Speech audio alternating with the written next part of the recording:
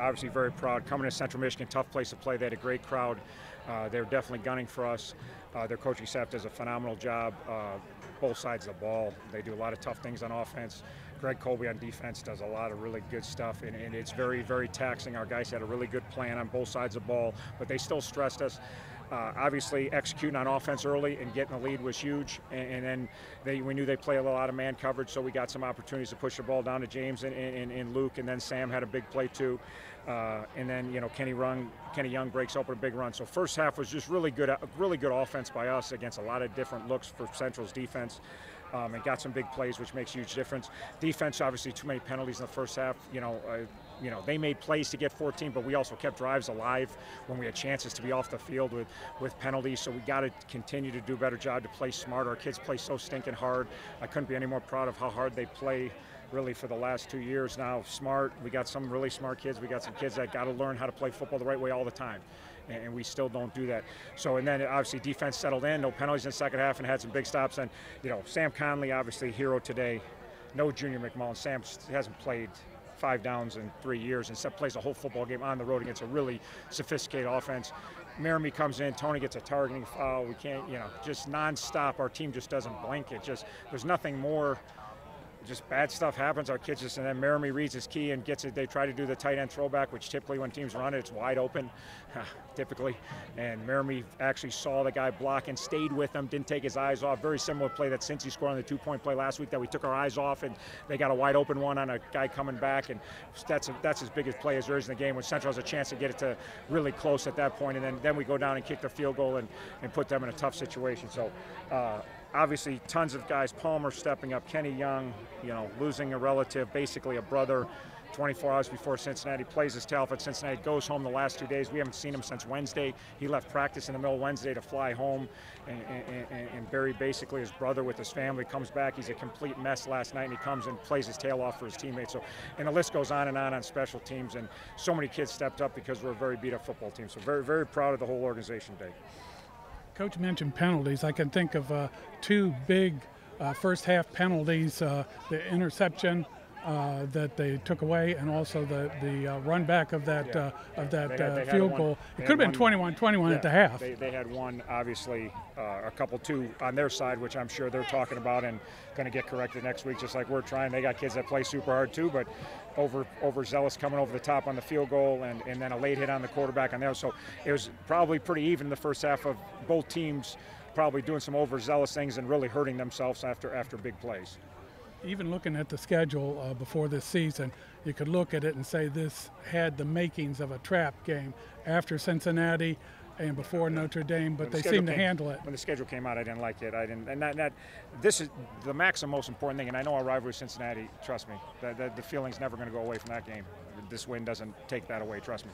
But we're in the MAC conference, and we want to try to win as many MAC conference games. And having your rival the week before and having Notre Dame the week after, and you're on the road at a really tough place. They don't lose a lot of games up here, and for years and years, it's one of the storied or the storied team in our league.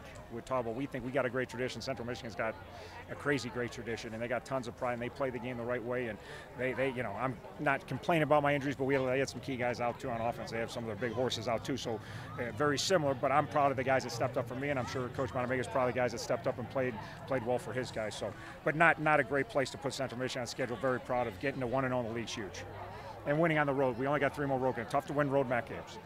So. How'd it feel to have? Coach, Central Michigan injuries mostly concentrated on the outside. Did that allow you to kind of tailor your defensive game plan to really stopping the run and stopping Jonathan Ward? Yeah, and it makes a difference. They got some young receivers that are pretty good players, but they're certainly not the Conklin, the guys that are out that are top-end MAC guys and even above. So it certainly makes a difference, and I'm sure they were looking at some of the guys we had out and said, okay, Sam Conley's a good player, but he's not Junior McMullen, you know, and no Maurice Thomas, who's our most dynamic big play guy. So I'm sure there was things they looked at like, okay, 31's not going to be out there. We can do some things. We don't have to worry about him trying to run by or jet sweep. So, but they've you know, so they've got some really good players out too. Their quarterback, he's got a really quick release, and he's able to extend plays. You knew that coming in, but it looked like overall that they did a pretty good job of it. Yeah, we contained them pretty good. and they misfired on a couple times. Guys were open, they misfired. So, but he's a talented kid. I was trying to recruit him his sophomore year in high school before he committed to Michigan, so I've known him. I've known Shane for a long time, and he's a crazy talented kid and very competitive kid. So I thought our defense did a good job containing him. We talked about make him drive the ball, make him drive the ball, make him drive the ball, particularly with all the young perimeter guys. Make the young perimeter guys make a bunch of plays. Don't let them make one play. Sorry about that. So just because you got an inexperience at the outside, you want to make them drive, and maybe somebody will drop one, and that happened a couple times today. You really gashed our defense, especially on first down. Was that something that you saw from a mismatch standpoint, or did you say, hey, offensive line, go get it?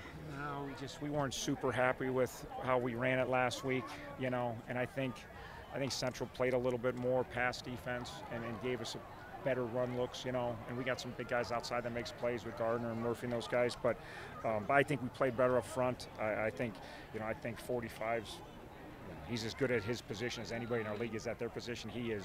We did so much today to try to get help and not, I don't know that we left him one-on-one all the day in pass rush. We were fanning a guard to him almost. He's so good. So we were definitely trying to make, because he's fun to watch unless you're playing him. He's one of my favorite. And then same thing with, what's the name of the corner that wore 45? I'm terrible with people's names, but yeah, Coleman's such a dynamic playmaker. He had the return, and he had both of his big plays today were called back on penalties. But we try to put him in position that we can use our height on him and not anything underneath. He's so good at finding ways. There's no way to tell where he's at. He's just a playmaker. Show the one-handed backhand. That was a ridiculous play. Like I told him at the game, I'm so glad you're gone. But we were trying to push it vertically to limit his ability to undercut things and make plays. We try to fake bubbles and throw it over the top because we know he's so good at it. So we try to really game plan two really dynamic players that they have that make tons of plays. How did it feel to have Alonzo and Gardner back? Did that help you as far as your scheming? Yeah, it was good. So it was good. I don't think Zoe was 100%, but he's another one. He didn't practice much. He practiced a little bit on Thursday, didn't practice. But again, if we had our full complement of backs, you probably wouldn't have seen a lot of Zoe. But without Leonard and without Mo, it was kind of like he's looking at two freshmen, and I got to go. Miles Reed shouldn't have probably even been out there today. I shouldn't say. He was capable of going our docks one, but if we were not so beat up at linebacker, Miles Reed probably played 20 snaps, and he's really, really a beat-up football player, and he really got it out too.